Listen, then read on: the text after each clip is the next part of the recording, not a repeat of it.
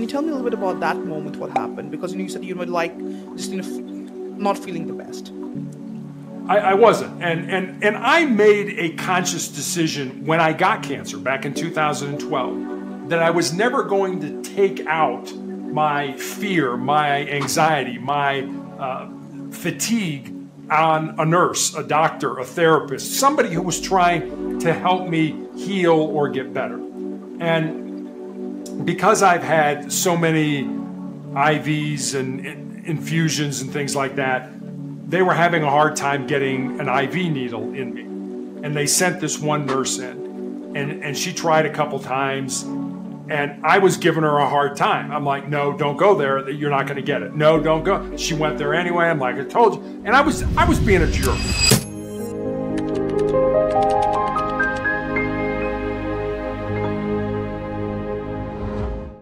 So first of all, Terry, welcome to Zest to Live. I'm so excited to have you today in the studio.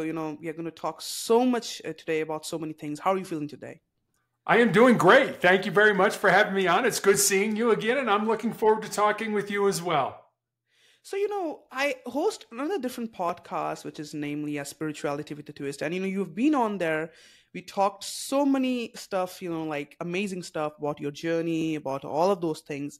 And, you're one of the first guests that I have invited back on this, like a different show that I'm doing right now. Because, your story was something that just not motivated the existing listener that I had on that show, but also myself. I feel that. And, I think a lot of people could, know that story at the same time, get so much insights from what you have to offer. So, why don't you tell us from the beginning how this journey started? Because, I think a lot of your journey started after you entered in that 20s. That's where it began. It's for you, it was not the childhood. For you, it was not the teenage. For you, it was, I think, the puberty was not the place. It was the adulthood when everything began for you. Is that right? So tell us everything, how that journey began for you.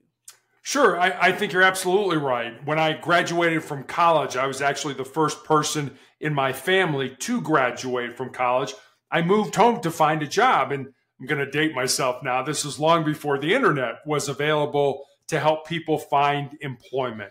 I was lucky. I found my first job in the corporate headquarters of a fast food company in their marketing department. That was the good news. The bad news was I lived with my parents for the next 3.5 years as I helped my mother care for my father and my grandmother, who were both dying of different forms of cancer. Professionally, as I said, started out in marketing, and then I went to work for the hospital that cared for my father and my grandmother. And then I made that major pivot in my life and became a police officer. And part of what I did during my law enforcement career was I was a SWAT team hostage negotiator. After that, I started a school security consulting business. I coached girls' high school basketball. I became an author in 2020. But for the last 12 years now, I've been battling a rare form of cancer, a rare form of melanoma.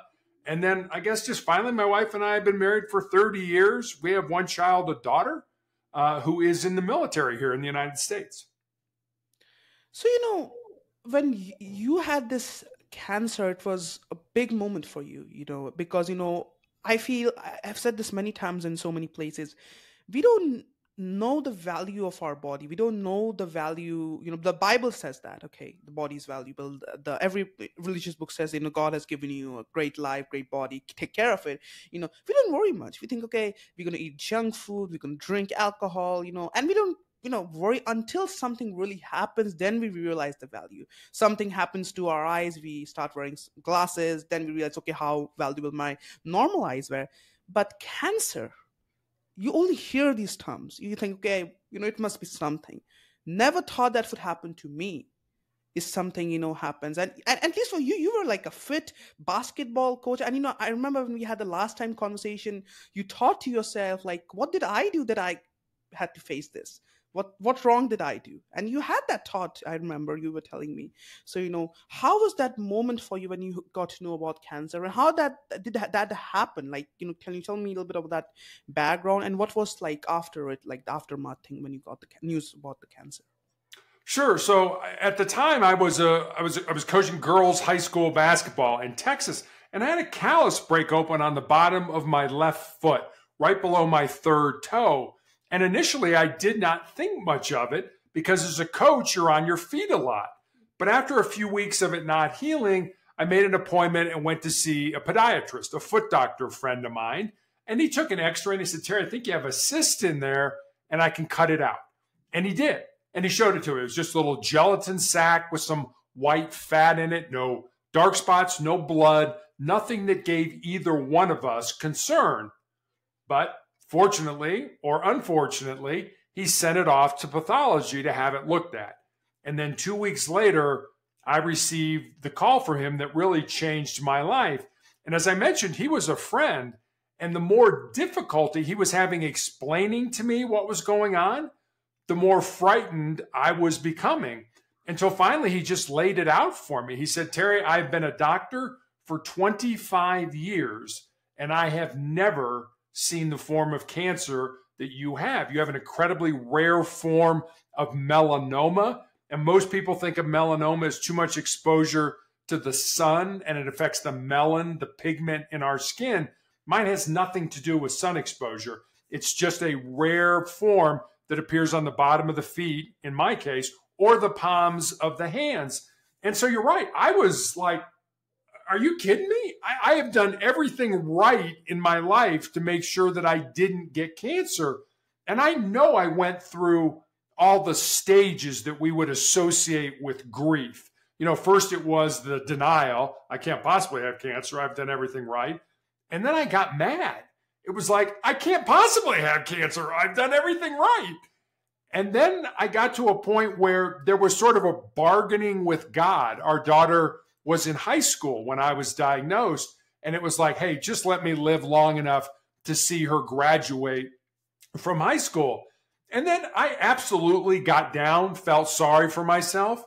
But then I came out the other end and said, you know what? I do not like the cards that I've been dealt here, but I'm going to have to play these cards to the best of my ability. And that's really what I've been doing. I mean, when I was diagnosed, I was told that you're probably going to be dead in 2 years. And I thought, well, you're giving me a death sentence. Maybe I can turn that death sentence into a life sentence. And, you know, it's been a long time since you had cancer. It's not like, okay, it happened yesterday or 1 year, 2 years back. It's been a long time since you've been fighting that. And most people who have cancer, not just regular cancer, because any kind of a cancer is it's cancer, but you had one of the rarest kind of cancer, which is even hard to treat. Because I know there are a lot of people who survived it, but those people had the normal ones, which have been like the breast and all of those things, you know, which are being treated, which are being more actively researched because it's the one that is most common ones. You had the one which was the hardest or the rarest, in my opinion, and that was really hard to treat. And you know, if I'm getting that right, you know, you were the one who was working, you had the marriage, so expenses, you know, medical, it's not cheap, you know, you have to pay for expenses, relationships get torn apart, everything changes in an instant. It does not even take a day, everything changes slowly. And you know, for the first year or so, you know, you cannot believe it, but then you start to realize, okay, this is what I have to live with, now I have to do what I have to do. But how was your personal life affected because of it? Yeah, that's a great question. When I was diagnosed, my oncologist told me, at the very least, you are going to have a chronic disease, which you're going to have to deal with for the rest of your life, however long that life is. On the worst side of it, you have a terminal disease that is going to kill you. And so I think cancer tends to isolate you. I think first you get isolated from your friends, then you get isolated from your family, and then you even get isolated from yourself.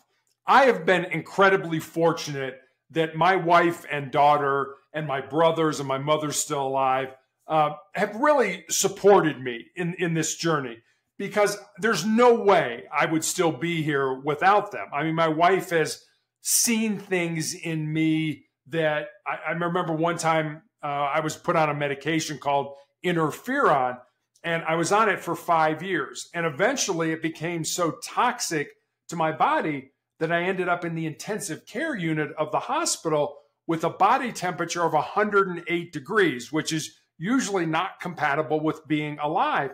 But she saw it coming. I was laying in the emergency room and she was right with me. And she said to the nurse, "You need to take his temperature." And she said, "Oh, we just did." She said, "No, you need to take it again." And it was 104 at that time.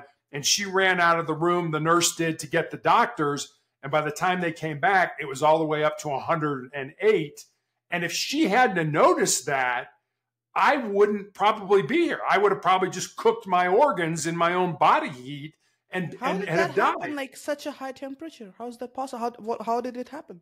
It was the toxicity from this drug that I'd been Like a on for side 5 effect? years. Like a Say side that effect? again? It's like a side effect? Yeah, absolutely, like a side effect. I remember my torso was bare. Wow. I had sweatpants on, but my torso was bare. And I remember lifting my head up and kind of looking down my body, and it literally looked like the hood of an automobile that had been left out in the sun all day. There was just heat waves rising That off. must have been super painful. Like, how would you handling it yourself? Like when you were having it, like until the doctors came. How, like it's like you've been thrown on a stove and then the fire is turned on in the one. And how did you like? And it's hard to even imagine, Terry. 108. Yeah. That's a lot. Like you can cook a chicken. You can cook a Well, chicken.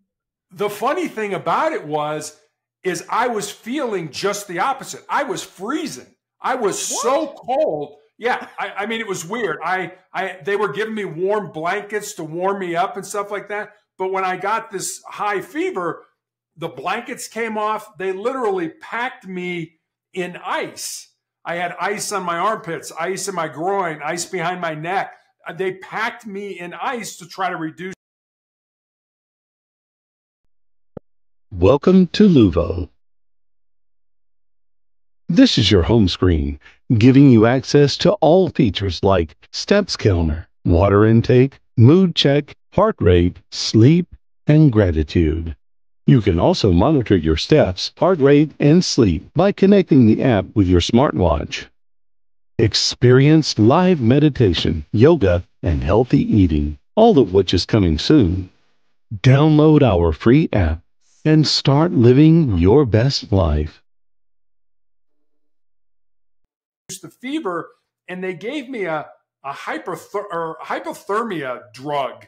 I remember just I was really kind of getting out of it. I don't remember a lot, but there was an orange IV bag with this orange fluid that was dripping into me, which I'm going to assume was what saved my life, that they got that to me quickly enough that I didn't fry my organs based on the high temperature. So, you have also been in business administration and like in police, that is the SWAT team and negotiations and all those things, and coaching, of course, it's one of your other things that you do. How these different roles have like influenced your approach to motivation and mindset, because you think being around the police, being in business, it's both different things, and also doing coaching and dealing with your personal issues that you have. How have these things influenced your mindset and motivation to stay alive in that sense? Yeah, another great question. I started playing basketball when I was 9 years old and played all the way up until I graduated from college when I was 21. And one of the things that I believe team sports taught me, now for me, it was sports. I think it can be whatever team that you're on. And we're all on teams, whether it's our colleagues, our families, whatever it ends up being. One of the things that team sports taught me was the importance of being part of something that's bigger than yourself. You realize on a team that if you don't do your job, not only do you let yourself down, but you let your teammates down, your coaches down, your fans down, your parents down, etc. And if you think about it, what's the biggest team game we all play? This game of life. Life. Yeah, exactly. And it is a team game. I think if COVID taught us anything, it's how much we need each other. During COVID, we were all isolated and alcoholism rates went up, drug abuse rates went up, domestic violence rates went up. We need each other. We're better together than we are separately. So I learned that from playing sports. I learned how to be a good teammate. I learned how to win. I learned how to lose. I learned how to work hard. I learned all kinds of things that affected my mindset as I grew up, as I became an adult. And certainly in law enforcement, when I was a negotiator, I mean, let's face it, if you were talking to me, you were probably having the worst day of your life. I mean, you were barricaded in a room with a weapon, and I was trying to get you out safely. So yeah, I mean, I've had a lot of high intensity jobs or experiences in my life, and now I'm relegated to a wheelchair and I have no leg on my left side.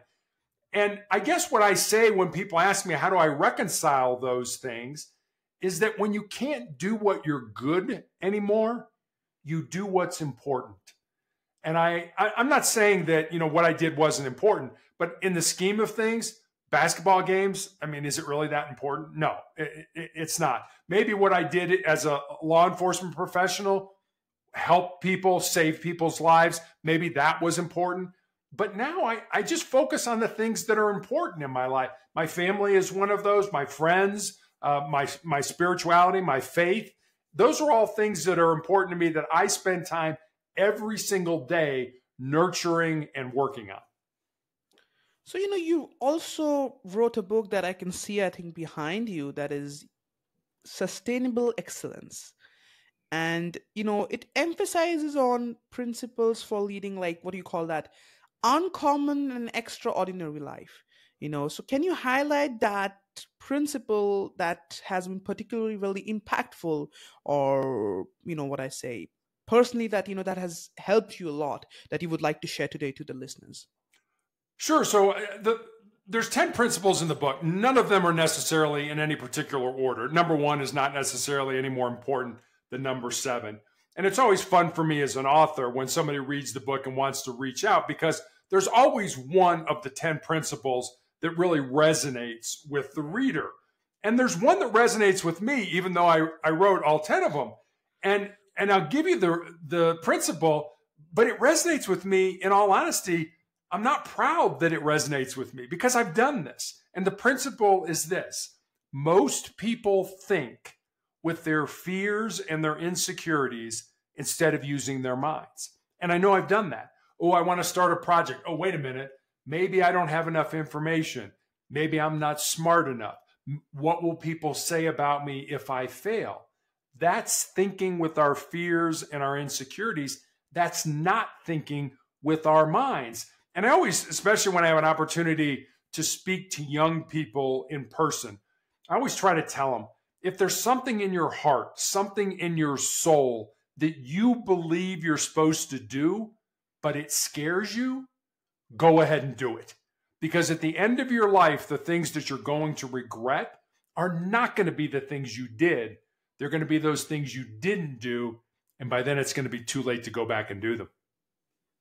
Yeah, I think I think I mentioned this in my the podcast we did before as well, when you were there, about Jeff Bezos saying that you remember that the things that you're gonna regret the most are the things you did not do, and I think that is significant, because you had to go on the paths and explore.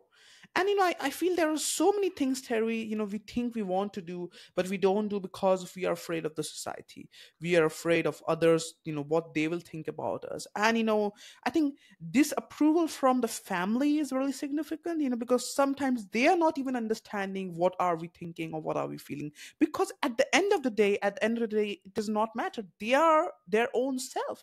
We are our own self. So we have some feelings that they cannot feel. Your wife would not be feeling what you are feeling. In that sense, I'm not talking about empathy. I'm talking about, like, what you are having, that experience is your experience. It is not collaborative, and that's what it is. So when you feel that you need to do something, you need to do that. You cannot rely on external opinions about what you need to do, because this will only create problems. Because what the other person tells you is based on his perception, his mindset, his growth, how much he has grown. And God has not really decided for the other person, who is he to decide for you? You have to decide for yourself. And God is in support. I think he's in support. He's not going to interfere. He's there. He's in support. If you're ready, he's ready. That's what I feel when I say this. If somebody, that's what it is. If you are ready, the universe is ready. But I feel when you have cancer, or when you are going from some terrible, terrible time where there's no ray of hope that this could, like, for you, I think that is the right word. There was no ray of hope. Then how do you sustain, Terry? Then how do you sustain when you think, okay, nothing is going to work, or nothing is working out? Then how do you sustain, Terry? Please tell me. So I'll give you a quote first, and then I'll tell you a story that I think will answer your question. The quote is from a very famous author here in the United States by the name of Ernest Hemingway. And he said, "Life breaks everyone, and afterwards, many are stronger at the broken places." And I love that quote, because life does. Life breaks us all down at some point during our life. And we have a choice. Can we use that? Just like when you break a bone, when that bone heals, a lot of times in the area where it was broken, it's stronger, it's tougher, it's more resilient when it heals. Can we use what we have in terms of a healing, whatever that is that we're experiencing in life, to make us more resilient, to make us stronger, to make us tougher? I think the answer is yes. And the story I want to tell you occurred back in the 1950s, and this is a true story. There was a professor at Johns Hopkins University here in the United States that did a very simple experiment with rats. He took rats and he put them in a tank of water that was over their head. And he wanted to see how long the average rat could tread water. And the average rat treaded water for about 15 minutes. And just as those rats were getting ready to sink and drown, he reached in, grabbed them, pulled them out, dried them off, and let them rest for a while. And then he took the exact same rats and put them back in that exact same tank of water. And the second time around, on average, those rats treaded water for 60 hours. Now think about that. The first time, 15 minutes. It's not like your business is going to go under or you're going to flunk a test. You're going to die. Your life is going to be over. And the second time around, 60 hours, which taught me two things. Number one, the importance of hope in our lives. You just mentioned hope a minute ago. That if we know we're doing the right thing, more than likely, maybe not today, maybe not this month, maybe not even this year, but if we know we're doing the right thing, if we stay on the right path, there's a very good chance that somewhere down the road, we will get to the end of the rainbow, so to speak. We will find what we are looking for. And the second thing it taught me was just how much more our physical bodies can handle than we ever thought they could. We give up, we quit, we give in long before our body does, because our brains are hardwired to say, hey, that hurts or that's uncomfortable. Stop doing that. And we say, oh, okay, I'll stop doing that. No, you can handle a whole lot more damage in terms of your body, putting it through difficult things than you think you can. It's your brain that you need to control. And people ask me, how do you do that? How do you control your brain? Let me offer this suggestion to your audience. And I do this every day of my life. Every day, do one thing that scares you, that makes you nervous, that makes you uncomfortable, that is potentially embarrassing. It doesn't have to be a big thing.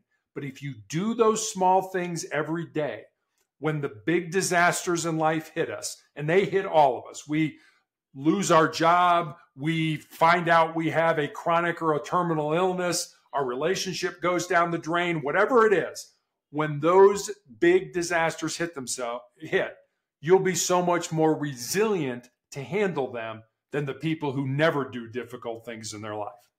So what, like, you do every day in that method that you just mentioned? What do you do? Like you said, do something that, you're ashamed of, or, all of those things. What do you do every day, basically? It depends on the day. So I do cold therapy. So when I take a shower, I turn the water all the way to as cold as it possibly gets. And I put it all over my body. I hate it. It's terribly uncomfortable.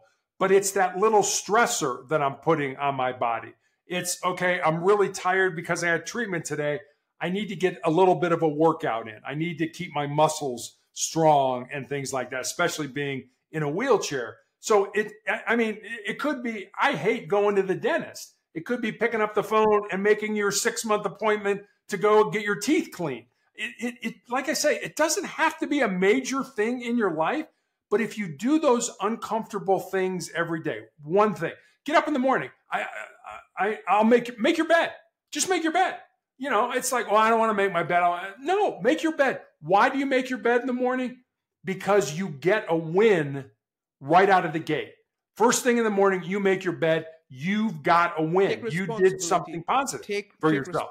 Take responsibility. Yeah, and exactly. And I remember, this thing, it hit me a lot back then. It's been a while since I heard it. There was a military officer, I think in Japan, or I don't remember. He said that if you want to change the world, not if it was Japan, I think it was Korea, sorry.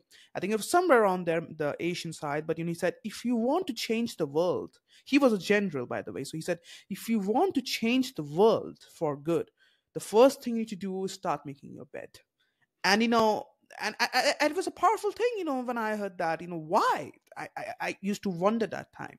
Then I understood, as I started to do that, it is the first thing you do in your morning. It sets the right motive that I'm taking responsibility. I'm going to do what I have to do today.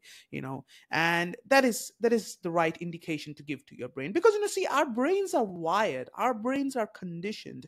The way you condition it, the way you make it, it becomes. And the more it can handle. The capabilities that you have, Terry, right now, I certainly believe that is 10 times more than somebody else who will have cancer. Not because you have made so much resilience to yourself. Doesn't mean he's not capable for that also, but you have done so much work on it that your mind is really strong. You can handle so much now, and from outside, it does not look like that. Outside you look normal, I look normal, but nobody knows what's going inside. And that's the thing, that's the thing. Nobody really knows that, what we actually go through. And we don't need to prove to others that, okay, I'm suffering. Everybody is suffering. That's what the truth about life. If you want to hear the truth, it is everyone is suffering. But one is who, the Buddha said, one who gets affected by suffering, who wants to suffer, continue to suffer because he wants to get affected. And the Buddha said, the second are the people who don't want to be part of it. He said, okay, it's going to go on and on, but I'm not going to be attached to it. I'm not going to take part in it. I'm going to enjoy bliss. I'm going to take the bliss. I'm going to choose happiness, not sorrow. And that's what it is. So, you played basketball in college, and I think sports, I think people are not playing sports anymore. Terry, that, like, people, okay, all the time in smartphones, all of those things. People are not playing sports. People are not even playing chess. But how has your sports background contributed to your mindset? I think that beginning, that when it happened, I think that helped, you think? Yeah, it absolutely did. And, and as I mentioned, part of it is being part of something that's bigger than yourself. And the other part is learning how to interact with other people. As I mentioned, during COVID, when we were all separated, things weren't good. People, all kinds of mental illness and things like that. We are designed to be creatures where we're together. We do better. We function better when we're together. And that's what a team teaches you. That's what sports teaches you, how to get along with other people that you may not like, that you may not see eye to eye with, but you're all working towards a common goal, a common good. And that's one thing that sports teaches you, even without you even realizing it. I know how to work with people. I can talk to anybody. I can talk to people that are incredibly educated and people that have no education at all. I can talk to rich people and poor people. I can talk to everybody. And as a matter of fact, that's one of the things that I recommend. Sometimes people will reach out to me and say, hey, I'm interested in being a police officer. I'm interested in getting into law enforcement. What do you recommend? And what I always tell them is put your devices down. Go out on the street and talk to the homeless person. Go up to the penthouse and talk to the rich person. Because if you can talk to people, you will be successful in that job. If you can't, if the only way you can communicate is, on a little box, texting somebody, you'll be miserable being a police officer. It's a face-to-face. It's a one-on-one kind of thing that you need to understand. So learn how to talk to other people. And I'll give you one more story. There's a book called Do Hard Things. It's written by a man by the name of Steve Magnus. And Magnus was the track and field coach at the University of Minnesota here in the United States. And in the book, he talks about this particular research study that was done at the university, where they took young college people and they put them in a room. And the only thing in a room was a table and a chair. They were not allowed to have any devices with them whatsoever. The only other thing in that room was a buzzer. And if they hit the buzzer, they received an electric shock. 68% of the men and 25% of the women shocked themselves, including one guy who shocked himself on average every 5 seconds. They kept him in the room for about 20 minutes. And the outcome of the study was we're not comfortable in our own skin. We're not comfortable by ourselves. We're comfortable based on what somebody says on our iPad or on our iPhone or whatever that is. So this is another thing that I do every day that I would recommend to your audience. Like they were talking to each other. Why did he keep hitting the buzzer? What were they doing, the activity? No, so it would be like they put you in a room and the only thing in the room was this table and chair and this buzzer. And you had to stay in the room by yourself for 20 minutes. And people would be like, I can't do that because I'm so tied to my devices that I need to shock myself. I need to provide that stimulation. Wow. They cannot even hold 20 minutes. They cannot even 20 minutes. I know it seems so ridiculous, but based on reading that, one of the things that I do every day, and I would recommend again to your audience, is to disconnect. Just get rid of your devices, sit somewhere in a chair alone by yourself for 10 minutes every day. We all waste 10 minutes. You can find 10 minutes to just sit alone with yourself. Be comfortable. Not meditate, not pray, not let your mind go wherever your mind wants to go, but be comfortable in your own skin. What that study showed is that people aren't. We are comfortable based on what people say on these devices that we play on. We're not comfortable being alone with ourselves. And what will that 10 minutes do according to you? That It'll make you comfortable in your own skin. It'll allow you to have thoughts that are not tied to what somebody says on a screen. Let your thoughts go where they want to go. Let your dreams, let your hopes, let your worries go where they go. Get back in touch with yourself, not based on what other people are saying about you on your devices. So this is a significant question, and don't get the wrong idea when I say it, but in the way I'm saying, who is a intelligent person and who is a dumb person? There are two people, Terry. According to you, who is someone you think, okay, this is a smart, and this one who think he can be smart, but he is dumb. He is idiot. So let me answer that with this story. So most people know who Albert Einstein was, right. Probably one of the smartest men in the world. Well, there's a story that goes, one day Albert Einstein was asked, who is the smartest person that you know? And Einstein at the time was believed to be the smartest person in the world. And Einstein thought for a while and he said, my chauffeur. And the person said, your chauffeur is the smartest person in the world? He said, yeah. He said, why? He said, well, one day I was being driven by him to talk, to a lecture. And he said he looked in the rearview mirror and he saw that I was exhausted, that I was just very, very tired. And he said to Einstein, he said, hey, why don't I do your presentation in your place? You can rest, you can just sit in the audience. And Einstein said, that's a great idea. Because the chauffeur had been to all kinds of lectures that Einstein had done. He had seen it. He knew Einstein's lecture by heart because he'd been to all of them. And so they changed clothes and the chauffeur went up on stage when they got there and gave the lecture. And Einstein sat in the audience. A reporter after the lecture asked the chauffeur, a very technical question about the theory of relativity.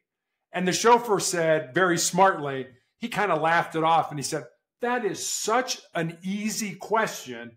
You know what? I'm going to let my chauffeur come up here and answer that question. So the chauffeur and Einstein traded places. Einstein came up on stage. Nobody knew Einstein. There was no social media back there. Right. They'd heard of him, but they didn't know what he looked like. Wow. So he gets up on stage, answers the question, and the chauffeur sits down, but nobody knows the difference. After that, nobody asked another question because they figured, well, if the chauffeur's answering this, then these must be really dumb questions because only Einstein should be able to answer these. So who's the dumbest? Who's the smartest? Who's the most intellectual? I don't think it has anything to do with education. I think one has to do with, do you know yourself?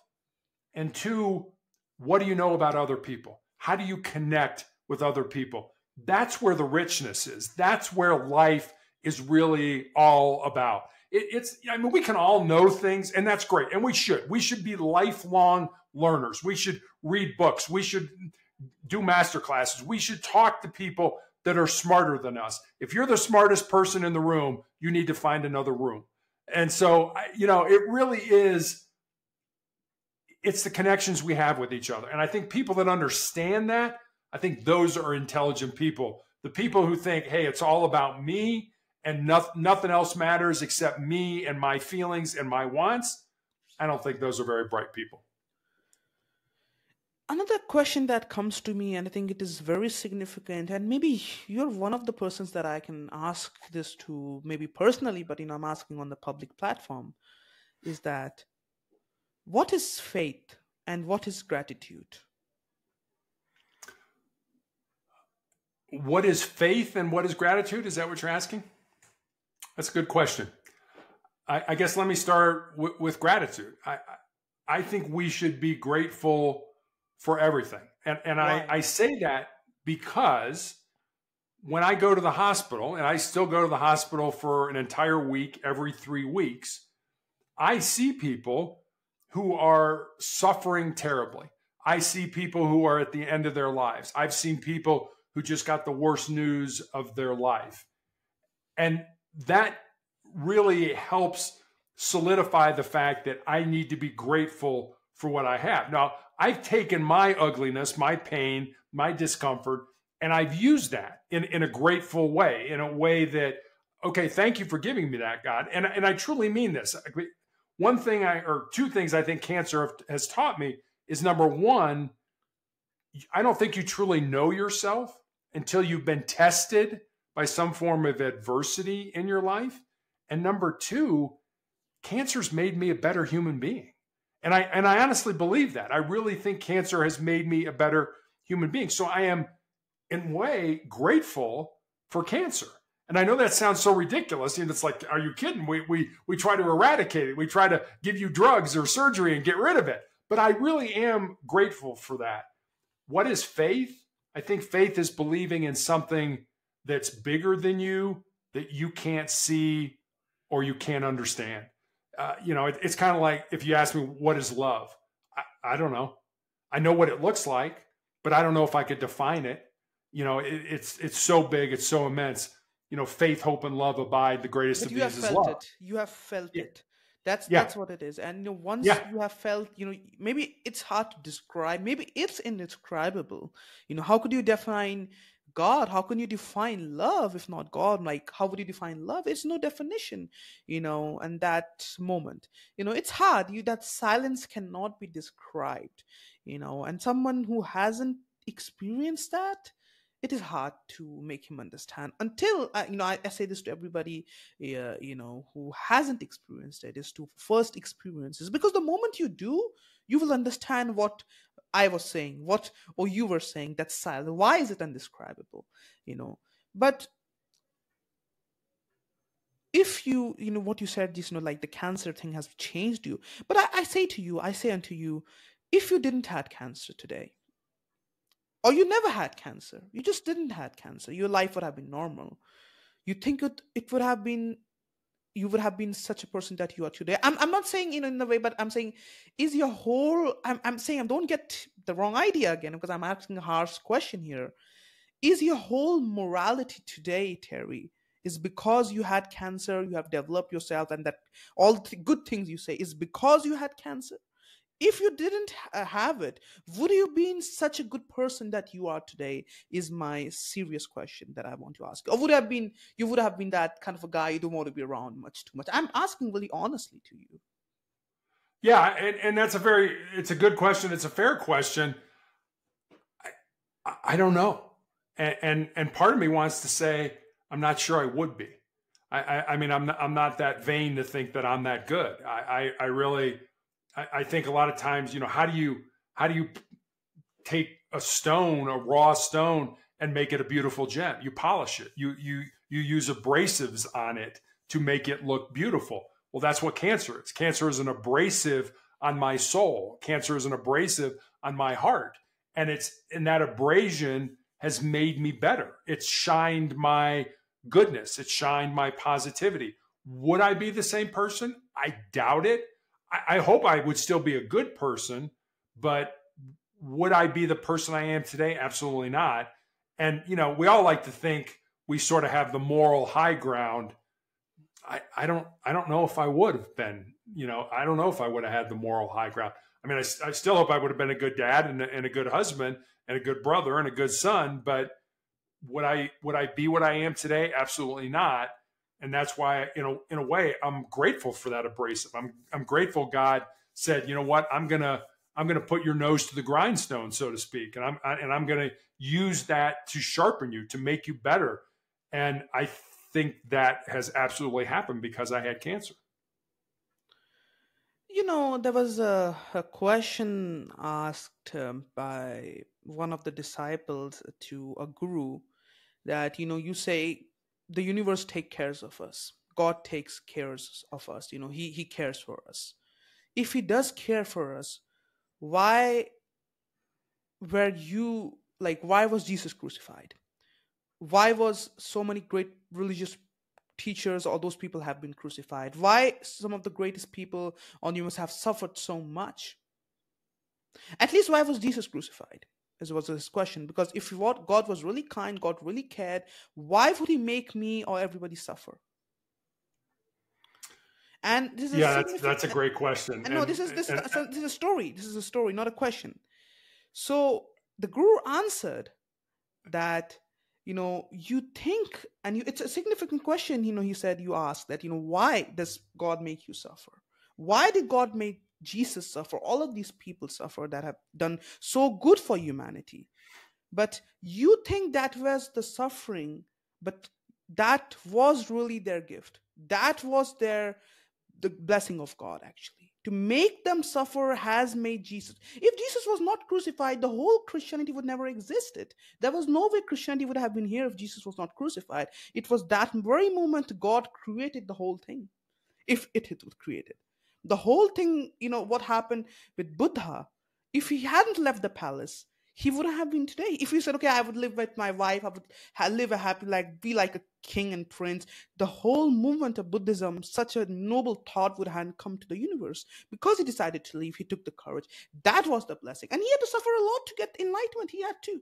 People know his story. He had to suffer too much. He was not less suffered too. He was. But, we don't understand, Terry, that a lot of the problems that we face in our life, they enhance us. It's like a gold, right? The more you hammer it, the better it gets, the better it shines. And that is the hammer that God puts us through. So why don't we think for a moment that this problem that we're suffering to might make us more stronger than weak? Why are we letting it take over us? We are much more stronger than we think. Our body can endure. You are a living proof of that. Our mind can endure much. We have to just expand ourselves. We can think we are infinite because we are connected to the source. And the source is infinite. The source is all powerful. And we are part of that. As said in the Bible, I love this verse, the simplest verse there could be. God created you in his own image. That means we are connected to the source. There is no way we are disconnected from him. But yes, we have to live that life. But that is a challenge. If you, as I said, that cancer that you have has been transformed, and not for just you, but so many other people there whose life you have changed through your speaking, through your motivation, which could have happened if you just were a basketball coach in some school. Maybe, that is what it is. But my next question is really significant again, and maybe you can answer it. Who are real friends? Yeah, that's a great question. There were people that I really thought if I ever got sick or if I ever had, my fate turned in a downward direction, that they would be there for me. They would support me. I was diagnosed with cancer when I was 51 years old, so relatively young still in life. And there were numerous friends, people that I thought were close friends, that were like, no, I can't deal with that. I can't deal with you being 51 years old and being told you're going to be dead in 2 years. I can't deal with that. I need to step away from you. And then there were people who I never expected to be in my foxhole, so to speak, to be there when the bullets started flying and the enemy started attacking, that have never left my side from day one. And so who are your friends? I think they're the people that love you enough to tell you the truth, even if that truth might impact the relationship you have with those people. And I've always said, and I tell this especially to young people, your life is really going to be dictated by the 5 people you hang around with the most. If you hang around with people that are smart, that are good, that have good character, that want good things in life, then you'll be smart. You'll have good character. You'll want good things in life. Whereas if you hang around with people that it's all negativity, it's all about drama, it's all about them, then your life will be all about drama and negativity. So I always tell people, be very careful the people that you hang around with, because they will shape you on how you want to be. So hang around with people that make you better. Choose your friends carefully, and choose exactly your very carefully, even more carefully, because even your enemies, not just friends, both of them influence your thought process. Yes. Because enemy makes you how can I fight this guy? And in terms of friends, how can I be like him? How could I take what he has, that compassion, that love, or something that you like about him, that you think this is something I love about you. Wow, how can I be like that? But right. And if you want to really know, Terry, like who has a control over you, just see who you cannot criticize. I heard this thing someone said, and I think I agree to it a lot. I absolutely agree. And that's, what do we do? I mean, if you have people in your life that love you enough, that care about you enough to say, hey, Terry, I wouldn't do that. That's a mistake. That's not good for you. What do we usually do with those people? We kind of ostracize them. We push them out of our lives. It's like, how dare you? I want to do this. How dare you not tell me that? You're not my friend. Oh, no. Those people are your friends. Those people love you enough that they're willing to sacrifice the relationship they have with you in order to tell you the truth. Honestly. You should have as many of those people in your life as you possibly can, and not get rid of them. There was a president here in the United States, a man by the name of Abraham Lincoln, fairly famous president in the U.S., whose cabinet, whose advisors he took from the people who ran against him for president and from the other party, because he wasn't looking at party politics. He was looking at what's best for the country. And whether you're a Democrat or a Republican, whether you're on my side or you're not on my side, you have special gifts and talents, and I want to use those to make this country go forward. That's how we should all operate. We shouldn't look at somebody like, well, you're different from me, so I don't want you around. I want different people around me because they're going to give me different opinions, different thoughts, because they've had different experiences in their lives. When we had our, and it's really what you said, I think it's great, but, you remember when we had a last conversation, you were telling me, I think that was an interesting thing that just caught my mind. You were telling me you got your leg amputated, and you it was like the peak of COVID when you had to have that thing, and there was nobody at the hospital. You remember that story you were telling me when you had to. Can you tell me about that story? I really want. I think I want to hear it again. Sure. So when I was diagnosed with my latest round of cancer, which was back in 2020, right in the middle of the COVID pandemic, I found out that my entire lower leg was full of cancer, and I would need to have an above the knee amputation. And I also found out these tumors in my lungs. Well, at the time, hospitals here in the United States were pretty much not doing surgery unless it was an absolute emergency. But my leg was broken by the tumor that started all this. And so my doctor was like, look, I can't put him in a cast. It's not going to heal because he's got a broken leg. I have to take the leg off. So we had to get special permission to actually do the surgery. The morning of the surgery, my wife literally dropped me off at the hospital. There was a nurse waiting for me at the front door of the hospital. I got out of the car, into the wheelchair, and was taken back into the pre-op room. Now, my wife was like, what am I supposed to do? Like, my husband's having his leg amputated. I can't be there. I was not allowed to have anyone with me. I said, just hang out in the parking lot until the doctor calls you. The doctor was going to call her when the surgery was over. So I was wheeled into this pre-op room, and it's this large kind of cavernous room that's divided into like 30 different bays, all designed to be prepping people for all different kinds of surgery. I was the only person in that room, and the sound or the silence was almost deafening. And it was all I could do not to run away. I was so scared. I had a nurse and I had an anesthesiology resident and myself. That was it. And I remember I was supposed to be in the hospital for 10 days to 2 weeks after the surgery to learn how to function without a leg. And because of COVID, they sent me home 48 hours after having my leg taken off. So it was a very scary, it was a very difficult time in my life. And it was not something I would recommend for anybody. But again, I knew I had to callous my mind. I knew I had to control my mind because, like I said, my mind was like, you got to get the heck out of here. You got to run. You got to get, it was the sort of fight or flight syndrome. I was definitely in the flight. I want to get out of here. I don't want to do this. But I knew I had to. In order to save my life, I had to take my leg off. I had to take a part of me that had been with me for 60 years and give it up in order to try to heal myself. And that was a hard thing to come with. And literally, I had like days to make this decision, days to do this. It wasn't like I had a month to think about it and remunerate about it and pray about it. No, it was like, boom, we know we got to take your leg off. 4 days later, I am in the OR having my leg removed. So it wasn't like I had a lot of time to kind of get my mind right. That's what callousing your mind does for you. That's what doing those hard things every day does for you, because sometimes these difficulties, they're on you like that. I mean, you don't have time to prepare for them. They just happen.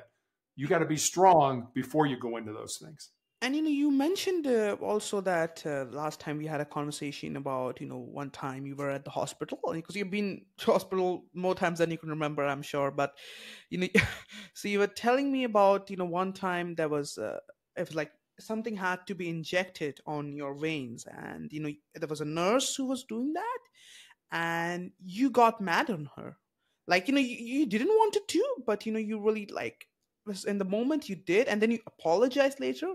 But can you tell me a little bit about that moment, what happened? Because you said you were like just not feeling the best. I wasn't, and I made a conscious decision when I got cancer back in 2012 that I was never going to take out my fear, my anxiety, my fatigue on a nurse, a doctor, a therapist, somebody who was trying to help me heal or get better. And because I've had so many IVs and infusions and things like that, they were having a hard time getting an IV needle in me. And they sent this one nurse in, and she tried a couple times. And I was giving her a hard time. I'm like, no, don't go there. You're not going to get it. No, don't go. She went there anyway. I'm like, I told you. And I was being a jerk is really what I was. I was not being positive. I was tired. I was beat up, but that's not an excuse. And so I eventually, she's like, I can't get this. Bring somebody else in. And she left. Well, a couple of days later, I found her again. And I said, look, I want to apologize to you, because I took out my frustration, my fatigue on you. And she's like, oh, no, no, no, no. I said, no, no, no. No, I need to apologize to you. This isn't something you can just let go. I did not treat you the way you deserve to be treated. You were doing the best you can. You were trying to help me. You were trying to get this IV needle in me so I could be treated, and you weren't able to do it. And I was being a jerk about it. So yeah, I apologized to her, and I've done that a couple times with people where it's like I said something kind of rash. I've never been horribly rude. I've never cussed anybody out, but there are just things where when I think back on it, I'm like, yeah, that wasn't one of your best moments, Terry. You need to go apologize to this person, and I think people appreciate that, and it keeps me like, hey, don't get too big for your britches. You know, don't get conceited and think you're all that. You're not. You're not. These people are trying to help you, and so yeah, I am not above apologizing when I do something wrong. You know, being a high school coach, basketball coach, you have been for a long, long time in your life. You know, being in terms connected to the police, being all of those things, becoming a coach later on, all of those things. How do you teach or approach individual coaching where you have to just not teach people about methods but about the truths of life, telling them, and giving them the mindset that, how could you sustain? And I think a lot of times you had to teach some of the entrepreneurs too who are really young. Maybe you had some of those people to come to you, to like, okay, so how do you, it's because especially young people have that ambitious mindset.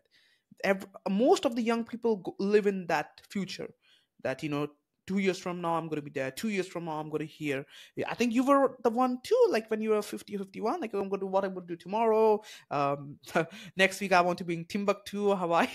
So I don't know, and a cancer came from no way, and we planned so much, Terry, but something can happen this very moment and we're finished. All those plans, all those things go to vain. And that's what I'm asking, how do you teach individuals? What do you teach them when you teach them about the mindset? How do you do that?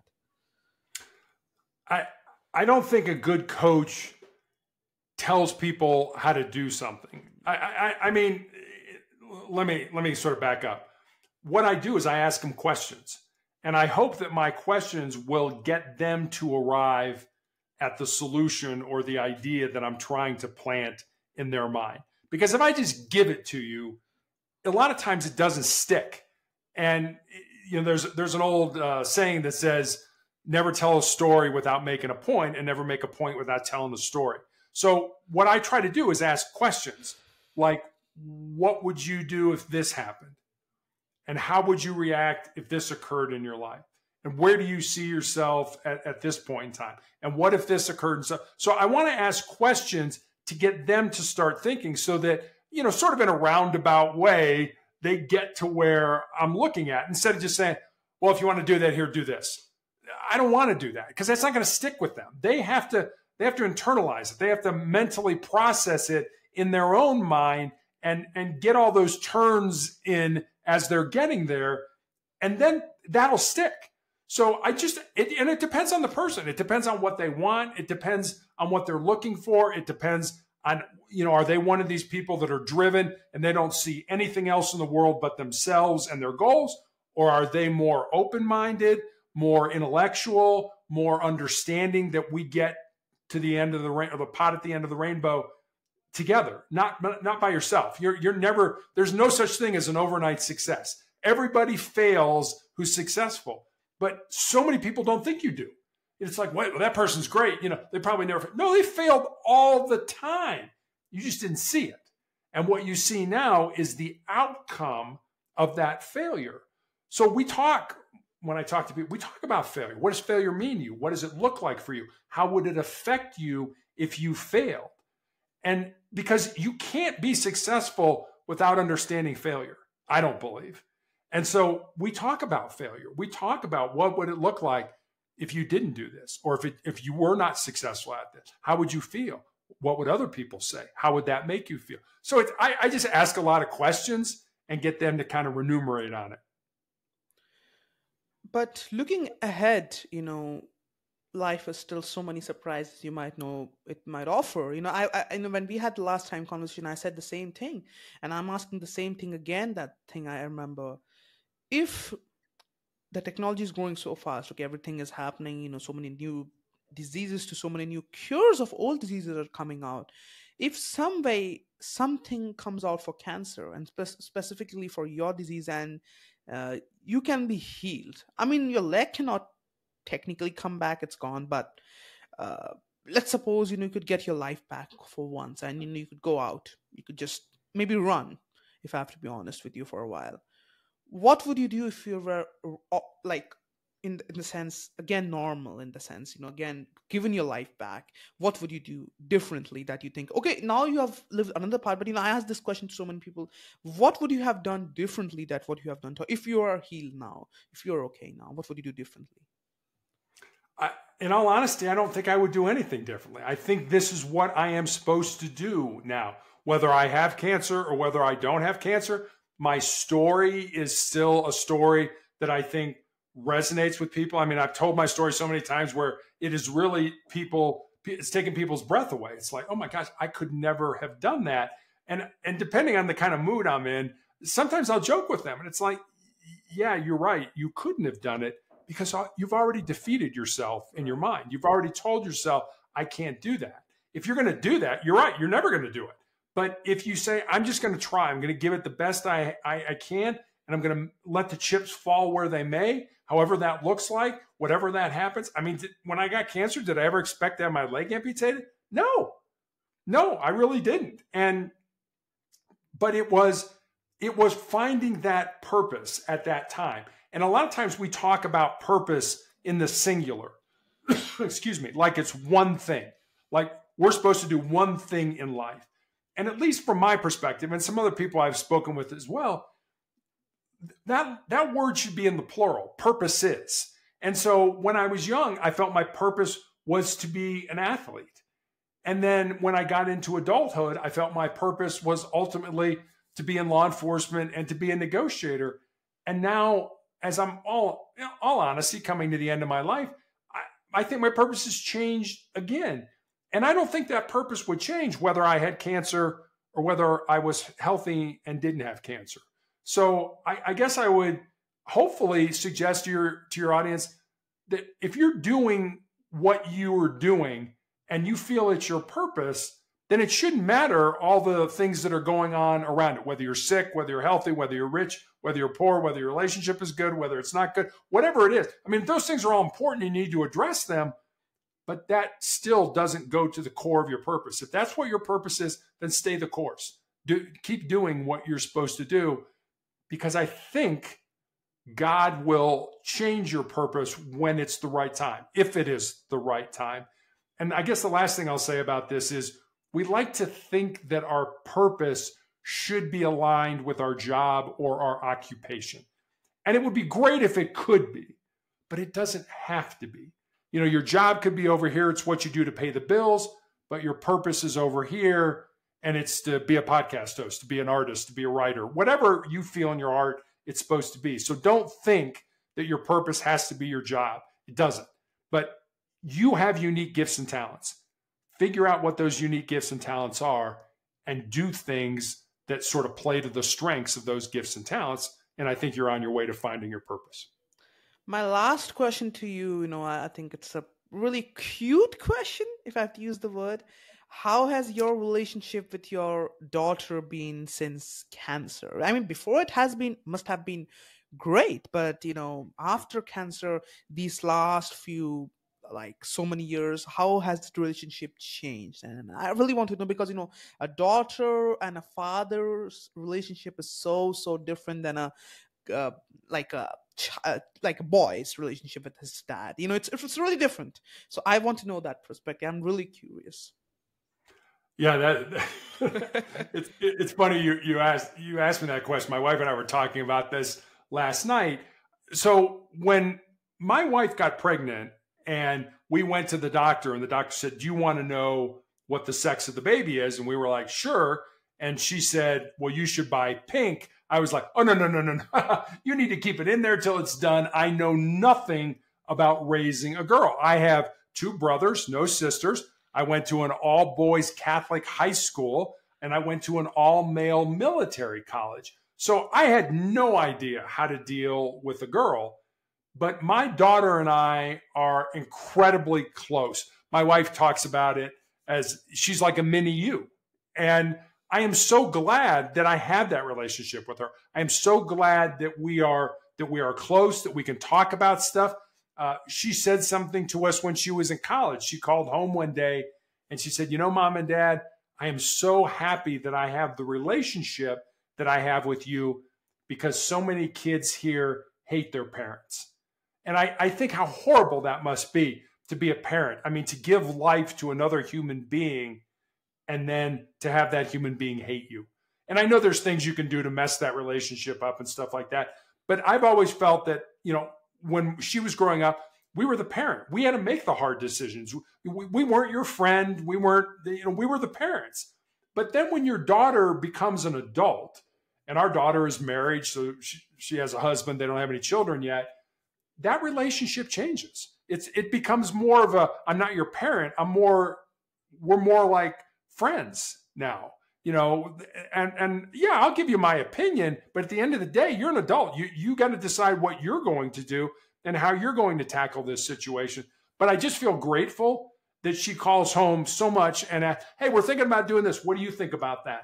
I mean, if she didn't value our opinion, she wouldn't do that. So cancer has made me much closer to my daughter. It's given me an opportunity to talk with her, to be alone with her, to just talk about life. I mean, when I was a policeman, I used to work nights. And so I worked 11 at night till 7 in the morning. And what I would do, we had a ritual. Every night after dinner, I would put our daughter to bed. We would, when she was little, we would read books. We would just lay there and talk about things, about her day and stuff like that. And those are the most precious things that I have in my life. Those are the things I'll always remember, having those intimate, well, okay, tell me about your day. Well, what did your friend do? Okay, how about that? And we would just read books. Dad, what does that mean? It was a great bonding experience. And then I'd go take a shower and I'd go to work. But I never left for work without a hug, a kiss, and a careful daddy. I got that from her every single time. Even if she was traveling with my wife, it would be on the phone before I would go to work. Hug, kiss, and careful daddy. Those are the most important things to me in my life. What is careful daddy? Just be careful. Because I was a policeman, it was like careful daddy. It's like, okay, just be careful. Come home. So. And you just have one daughter, is that right? That's correct.